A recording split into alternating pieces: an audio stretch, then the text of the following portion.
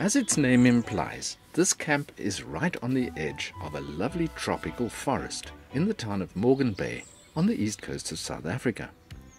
Morgan Bay is about 85 kilometers to the east of East London, so about a 45-minute drive. I was very impressed with the beauty of Yellowwood Forest. It has grassed campsites and there's always a view of the forest, providing a natural beauty which changes during the day as the sun moves across the sky. The owners prefer to call this place a retreat, and I can see why. During the week, when there are very few campers, it's quiet and relaxing, with the noises of birds and nature the only sounds that you'll hear. There are large and small sites available to house small or large groups. There's plenty of shade to park the car in to protect it from the hot sun.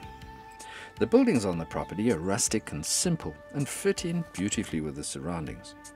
The look of these buildings takes me back to my childhood. My grandfather's house was built in a similar style, with stone that was taken from the river making up the walls and bound together by a locally made mud cement.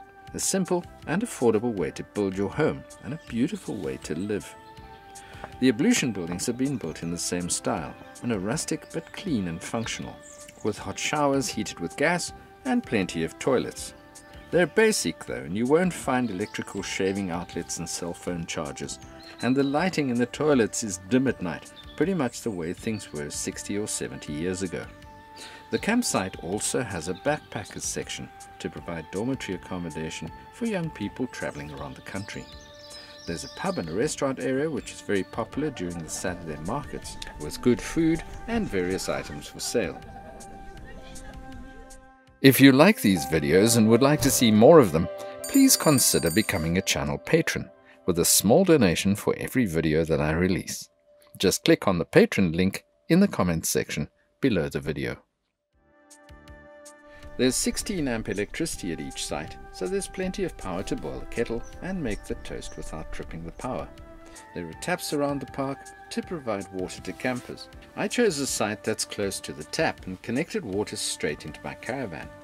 I fitted a 15-litre electric hot water geyser into my caravan when I first started this journey 2 years ago, so I have hot and cold water available at the sink and in my shower. The tap water is not suitable for drinking though, so drinking water is provided for campers in large drums. There are some great hikes in the area, and the retreat has its own hiking trail which goes through the forest and starts at the bottom of the park as you walk over a small stream.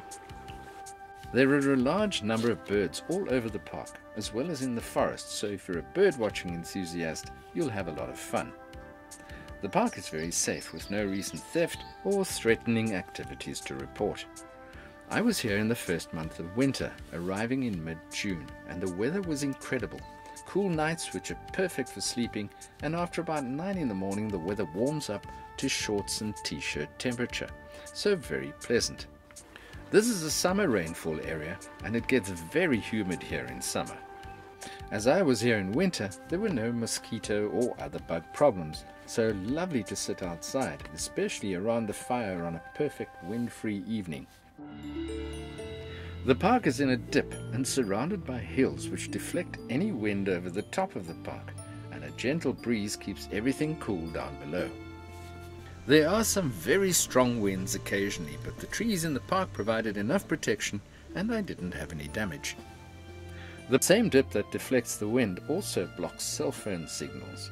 I was able to get a signal right at the top of the park near the gate, and by slipping my phone into an old sock and hanging it in a thorn tree, I was able to use the phone as a hotspot and get some internet in the caravan to watch online movies and series and live sport. There's no swimming pool at this park. Everyone swims in the river pool, which fills up in summer.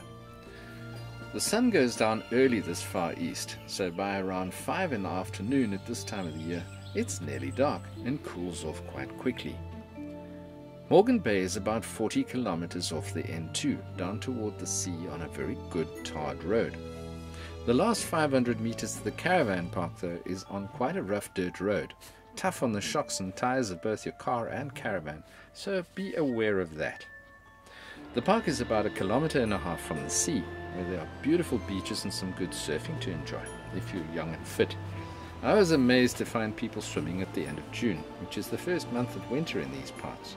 The water is fairly warm and the weather is great, certainly hot enough for a dip on this day. There's also a river which empties into the sea in Morgan Bay. The river's entrance to the sea has been closed off at the beach to form a lagoon, which is lovely and safe to swim in, or to take a canoe out for a paddle, or to do some fishing. So great weather combined with a beach and lagoon close by, and you can swim in winter. Quite an interesting place. There's a general dealer store about a kilometre up the road, which provided all of my food needs. They also have a little liquor section. The summer holidays around Christmas time are very popular in this area, and the beaches are busy and crowded, and the prices quadruple, as they do in most coastal parts of South Africa. The Easter holidays are very popular too, but the rest of the year is quiet and very much cheaper. If you can come out of season, you'll find a splendid camping retreat with excellent beaches and great weather at a price which is very affordable. I thoroughly enjoyed my stay at Yellowwood Forest. It's an area of natural beauty, and I give this park a rating of 7 out of 10. If you've stayed at Yellowwood Forest, please give us your rating in the comments section below. If you like these videos and would like to see more of them, please consider becoming a channel patron with a small donation for every video that I release. Just click on the patron link in the comments section below the video.